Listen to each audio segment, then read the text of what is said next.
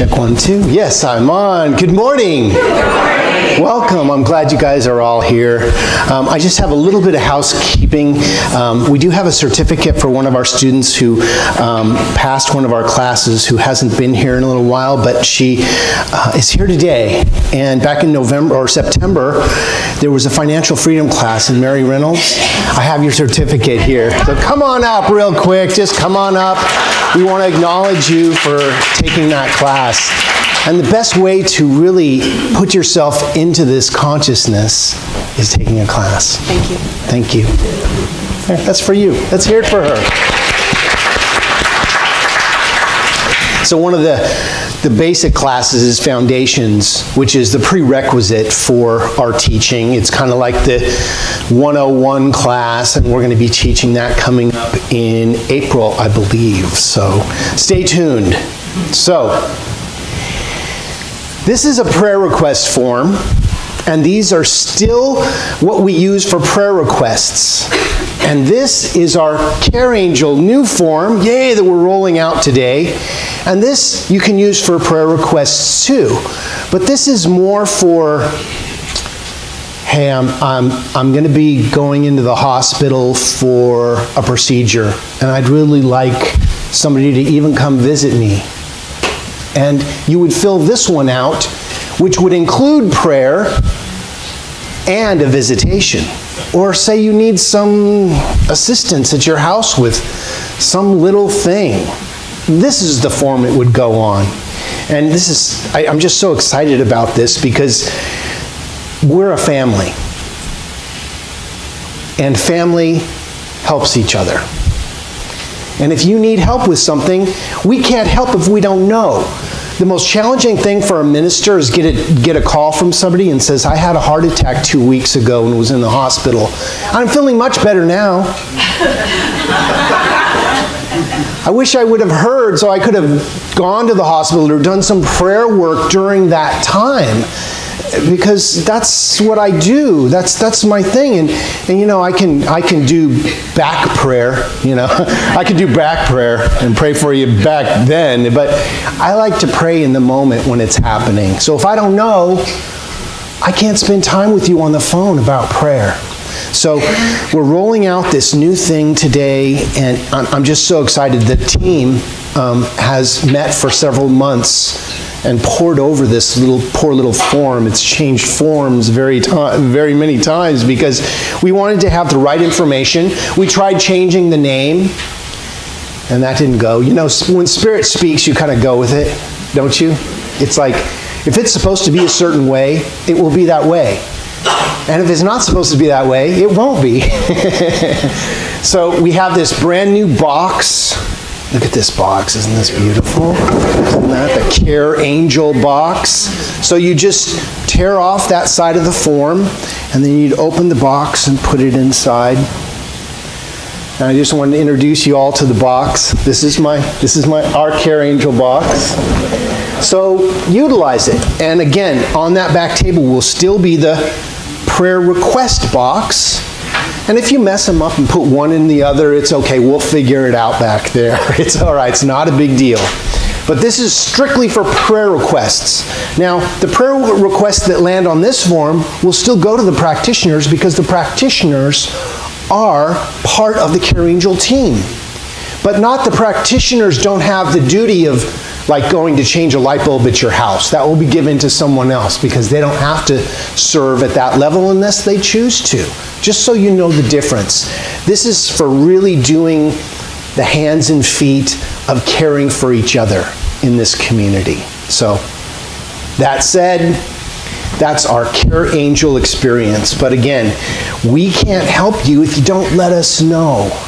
You know, just a call or a text or an email to me saying, hey, I'm going in for a procedure, or my mom had a heart attack, or whatever it is, we can then activate the prayer tree, which all of a sudden this group of powerful prayers start affirming for you the healing.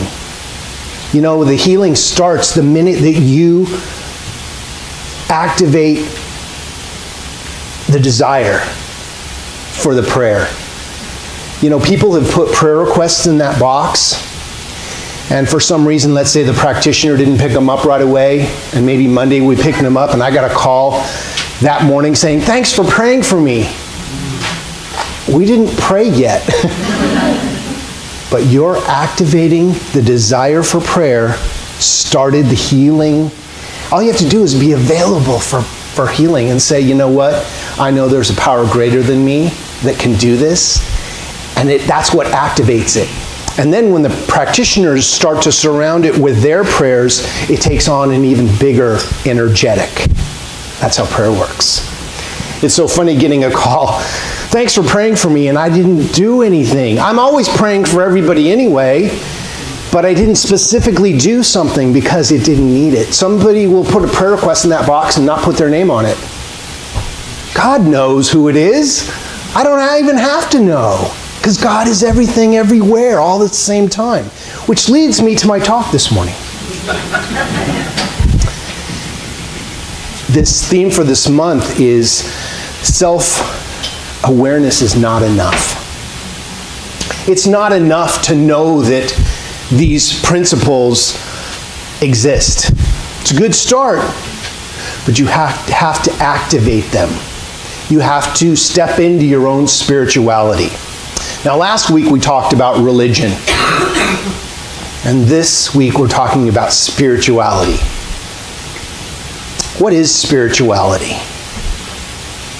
Well, there are as many types of spirituality as there are religion. Actually, there's more. Because spirituality is individualized as every single individual. Everybody has their own brand. Everybody has their own way of experiencing it. But there's only one truth. But we get to express it in the trillions of ways we think. We all think differently. And if it's done unto us as we believe, as, that little word, as we believe. Do you believe in the power that can move mountains? You know, when I heard that, the power that moved mountains, you know, as a kid, I was like, how is that mountain going to actually move physically? And then as I grew up and I had mountains in my life that weren't physical, they were mental mountains, I understood how mountains could move.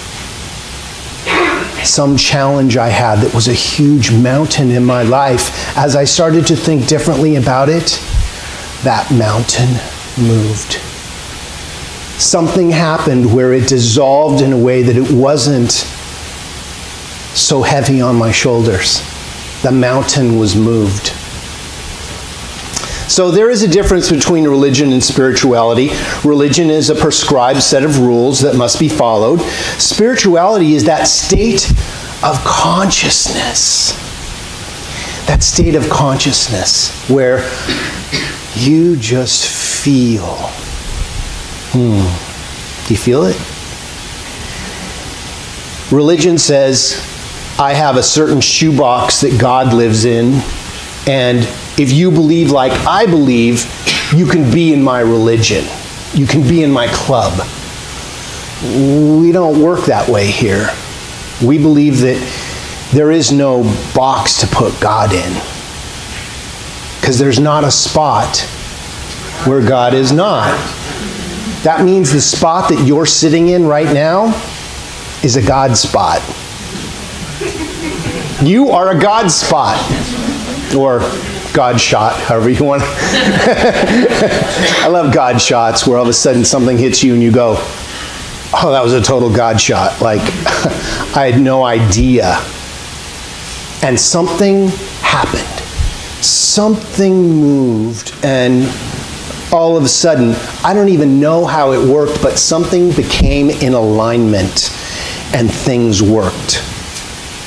Things worked.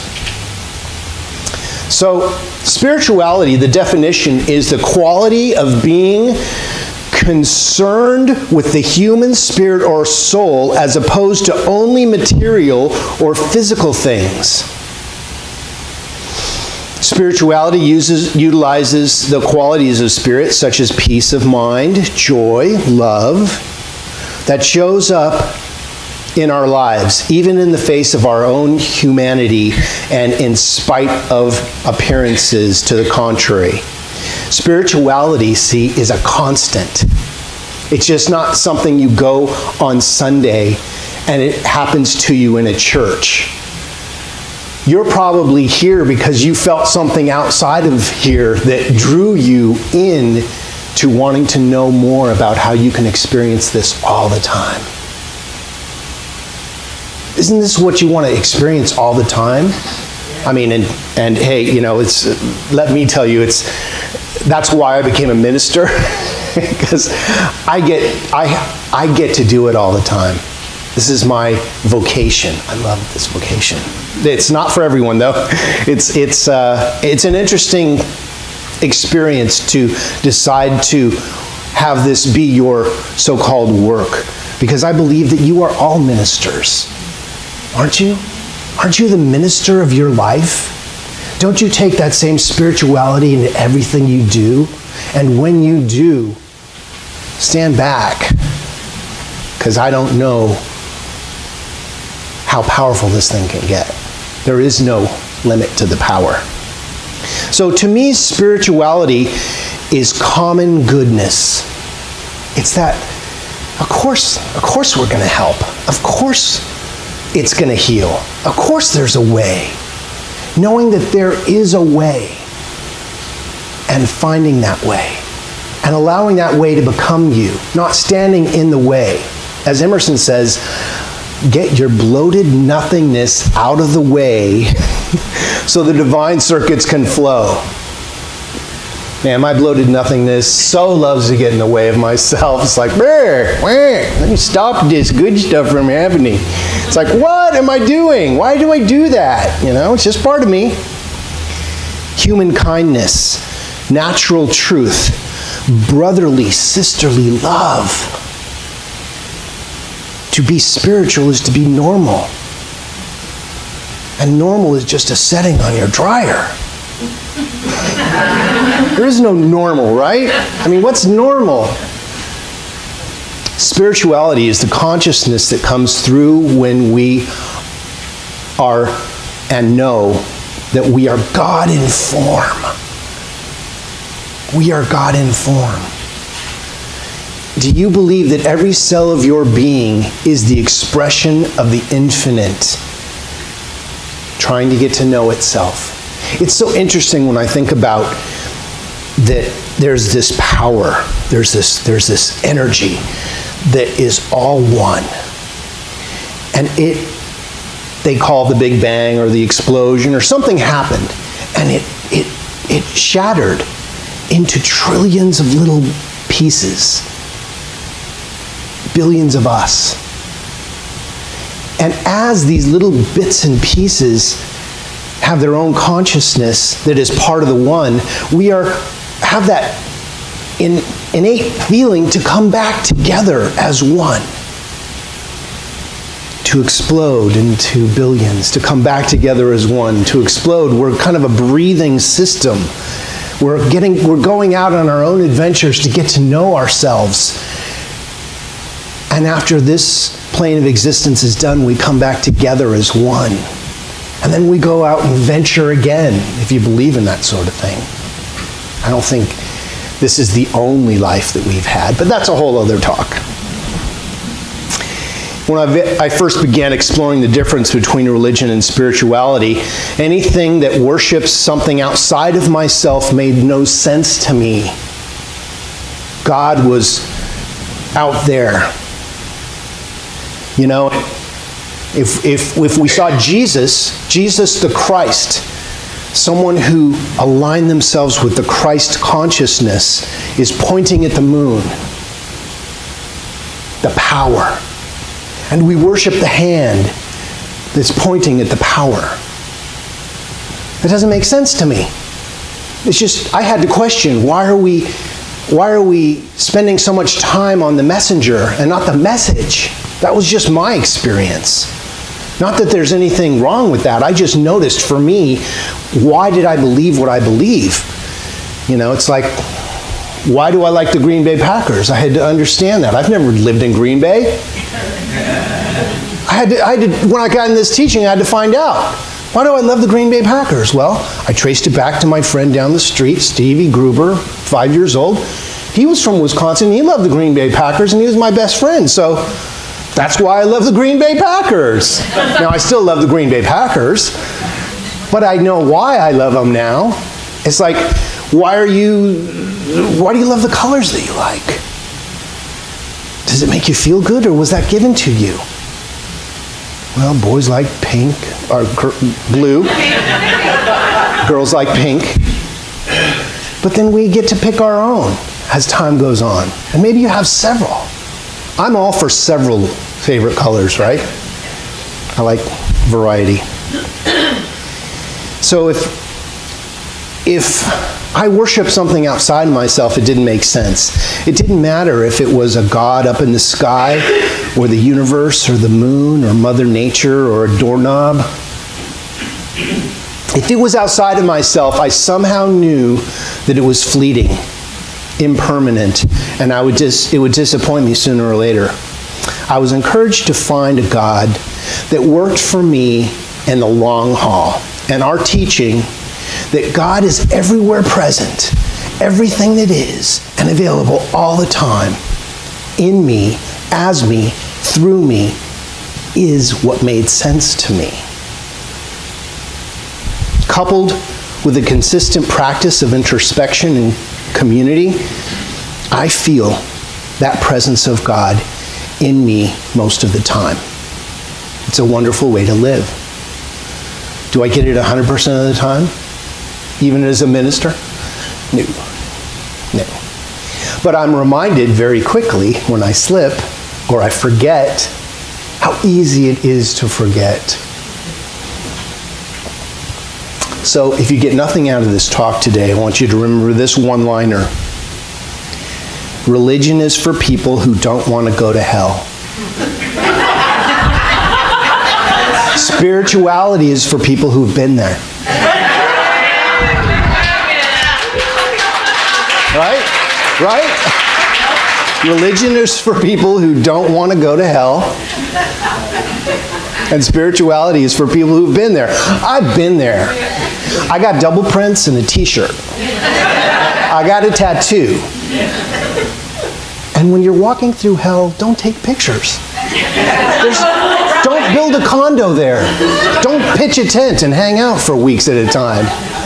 Keep walking, though I walk through the valley of the shadow. I shall keep walking. My rod and my staff, they comfort me. My knowledge, my word, and my belief, they comfort me. They lead me back to myself. And if you're on that path of leading yourself back to yourself, you'll never go wrong. If the only prayer you can pray is, there is a power, and I am part of that power. It's the first 2 steps of treatment. That's all you need to know. That there is something that is causing the sun to shine and crashing the waves on the beach. And I'm not doing it, but I'm a part of it. And then put your desires into that same knowledge, that same law. What if you knew that your dreams and your hopes and your visions were already done? Already done. You didn't have to figure out how they were going to happen. That's none of your business anyway. I mean, you got to figure some things out, but you don't have to figure everything out. Some things you have to turn over to the infinite, and the infinite is waiting for you to do that. Waiting in quiet repose for you to say, okay, it's the last thing we do, right? I'll call a friend about a challenge I had, and they'll say, did you pray about it? I'm like, oh yeah, that's a good idea. Let me call you right back. It's like the last thing we do, because if it was the first thing we do, we wouldn't have to call anybody, right? But it's okay that it's the last thing we do, as long as we get to it. We eventually have to pray. And sometimes situations force us into that experience of It's a Wonderful Life, when George Bailey is at the bar and he's sitting there with his head in his hands. He says, God, I'm not a praying man, but if you're there, please help me. We've all felt that. That's probably why we're in this room. We had a sensation that something greater than ourselves came forward and filled the gap. And something happened. A connection was made. Something miraculous happens. And we go, oh, I could have had a V8. I could have prayed. I could have prayed about it. Right? So remember that religion seems to be about rules or dogma or moral codes or behavior that has been prescribed by someone else. And I'm not bashing anybody's religion. Whatever God gets you to experience whatever it is, there's nothing wrong with that. There's absolutely nothing wrong with any religion. It's when it's used in a way that is not spiritual that I have a challenge with it. Why are religions warring against each other? Where's the godliness in that? I just don't get that. Spirituality is more about our relationship with the Spirit within each one of us and every one of us. Nurture and strengthen that relationship, and there is no hell in your life. The minute you are presented with a challenge and it comes up before you, rather than going to how bad it can get, which is the normal default for human consciousness for whatever reason, I'm really good at that. I was. And now I'm really good at going, what's the best that can happen? What if this was solved? What would I feel like? And there is, in feeling, is the miraculous energy of healing. Because when you feel something, the energy of spirituality rushes in and fills it up. You ever have that experience where you just knew everything was going to be okay? And there was no outer signs that it was, but you just knew in your heart of hearts that something had moved. That's where spirituality lives. And that's where and I bet a lot of you want to live your whole life, in the center of spirituality. I just want to be in the middle of the herd. I don't want to be on the fringes. I don't want to be questioning. I don't want to be sitting on the fence. There's a purpose at times for good speculation. I want to know why. I know why. Sometimes it's okay not to know. Can you be okay in the mystery? Can you be okay in the not knowing of how it's going to figure itself out? And one of my favorite prayers is this: I have no idea how God is going to figure this thing out, but it's not mine to do. This too is good. This too is God. And I demand to see the blessing in this right here and right now. And then walk on your way, knowing it's done. Whew. Feels good. Because you just said, I believe in something else. It doesn't mean that I don't do the work. It doesn't mean I don't do what's before me to do. It means that I introduce... See, the power of spirituality, of spirit, won't self-impose itself upon you. It won't just come in uninvited. If it could, we wouldn't need consciousness at all. We'd just know that it was going to come in when it needed to, but we have to invite it in. We have to ask it into our situation and go, hey, okay, energy of life, or whatever you choose to call it, goddess, great spirit, Christ consciousness, Jesus the Christ, come into this situation and show me what's mine to do. And then do it. And then walk on. And then walk on. Because if you dwell in the challenge too long, energy flows where your attention goes. It's the way the law works. Energy flows where your attention goes. And if your attention is on what's not working, the law says, absolutely, let me show you how it doesn't work. So you pray for something, not believing, and then it doesn't happen, and you go, this stuff doesn't work. When it's working, you're demonstrating perfectly because you believe it doesn't work. So let me show you how it doesn't work. You go, wow. All I have to do is change. I just have to believe. You ever pretend to believe? And sometimes that's where we start. Fake it till you make it. Fake it till you make it. Pretend that it is as though it's supposed to be. And sometimes that's all I can do. Now don't fake yourself out and, it's all good. It's all good when it's not all good. But say, you know what? It's mostly good. Maybe your body feels ill. If your little pinky, your little toe, if you can say, my little toe feels really good right now, maybe that's where you start. And it only takes a thimbleful of faith to start, but you got to start something and you have to invite it in. Call it forward. Say, God, or whatever you choose to call it, I am here, and we are one, and it is good. It is so good. And watch what happens. So in conclusion, listen daily to what can only be felt. Listen daily to what only can be felt. Listen with your being and feel spirit in all that you do. So it is.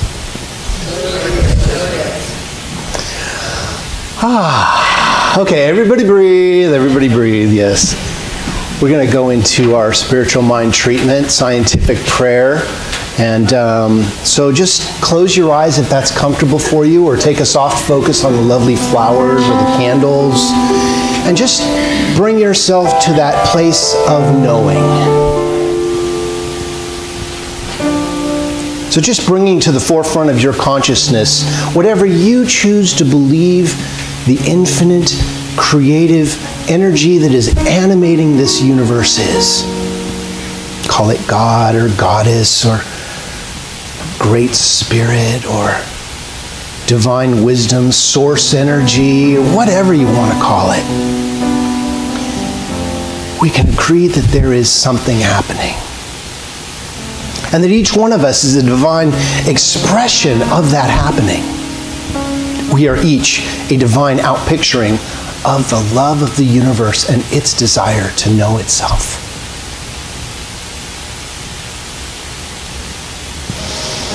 I speak a word of blessing upon this group, knowing that there is love happening. In this week of love of St. Valentine's Day, we are reminded that love is the venue in which we live. We live in the midst of love itself. Just as the fish lives in water, we live in love. And as we speak our word into that law, knowing that there is a healing, a revealing, and a truth that is right now coming forward in every situation, there is a miraculous energy that is activated right here and right now that moves into all of those corners, all of those places where there may have been disbelief previously. There is now knowing. I speak a word of blessing upon anyone who has asked for prayer in any form, written or typed or verbal, or perhaps in the subconscious regions of our mind where we just said, help me. I know that that power is right there and now activated in a way that makes sense, that brings the healing, that brings the solution, that brings the answer, that brings the connection that is needed to be made for the ultimate healing of the universe. For I know that each one of us is a divine expression of that love, and as such, we have the same power of creation that it has. And we use that in our lives in a way that makes sense, that heals our life. How good it is to know. How good it is to know that that power is doing its great work all the time. And I am so thankful. I am so grateful. My heart overflows with the love of the universe because healing is happening. Love is happening. Something wonderful is always happening. And I claim it right here and right now with the sound of my voice, saying yes, absolutely yes to Spirit. So it is easy to place these words directly into that law, into that living, loving law of God, where it is manifest. And I let it do its great work. So I release this treatment into that energy, knowing in advance it is already so, as we affirm together by saying, and so it is.